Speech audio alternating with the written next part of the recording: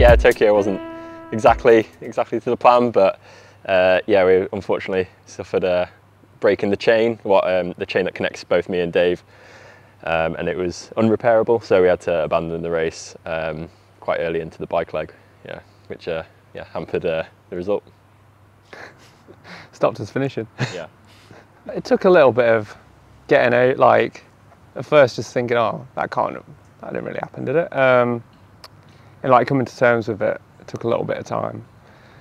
But luckily for us, only like 3 weeks later we got Europeans, then a month after that we got Worlds, so it was like switch the attention onto that and focus on trying to actually, you know, pick up some good results there, put in good performances and almost put the Tokyo to the back of the mind and focus on things coming up. I think, yeah, it was maybe like the tiniest bit of redemption, I think, both like winning Europeans and World Championships. But yeah, like obviously it's a bit of a tough blow to take last year, but yeah, we've been still working hard and still performing well since then. So yeah, it's a bit of redemption. So we're on the path to recovery. The build-up to Birmingham was going pretty well. We'd done like British champs 2 weeks prior, gone well. Started to build into like the holding camp week out, looking good, and then I like twinge my back and can't put my socks on. And then a day later, Luke's like, "Oh, I don't feel so good." And he goes man down ill. So like, oh, got this a week before commies. It's great. It wasn't too bad in the end. I think we both had pretty quick recoveries, yeah. But luckily, like I think this the weeks. Yeah. All the races we've done have been fine, and then yeah, 1 week to go that happened. So we made it work. in terms of like race day, is just trying to go through the normal motions. It was a bit of an odd race, I guess, in terms of just the amount of crowd out on the streets of Birmingham. Was probably nothing definitely I've never experienced, but I don't think you have either. So yeah, I just had to factor in like that, I guess. Like wasn't really expecting it, but it's really good to see so many people wanting to support Paratri. It's definitely motivating. Not that we don't go hard normally, but I think you almost, don't know, you just want to do well for everyone who's getting behind you and cheering you on. And yeah, definitely got off that bike a little bit sore and can't get through this run. But thankfully we had a bit of a gap, so we could build through the run and go pretty well.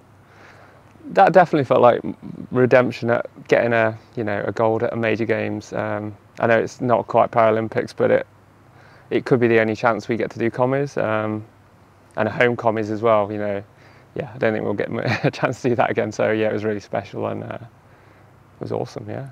Yeah, I think we had our own little like Ellis Pollard corner going on.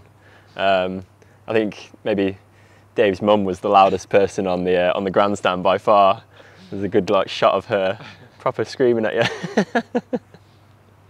I think going from Birmingham straight to Swansea would have been fine, but because we'd both come off the back of like a bit of a, well, you were ill, and I was still struggling to put my shoes on, made it a bit of a tougher situation, and also it just, it probably did take more out of us, just it not being like a normal race in terms of you just kind of go, it was like quite a few things after it where you do media stuff and, you know, a bit of a evening with the team after commies, so which was nice, but then it just, yeah, you're probably a bit more tired by the time we got to Swansea. But then it was special having like a home race or home World Series for the first time that was properly focused on para. So yeah, we thought we'd had to actually put in a good race there. Yeah, it was. It's always a tough one with World Series. Like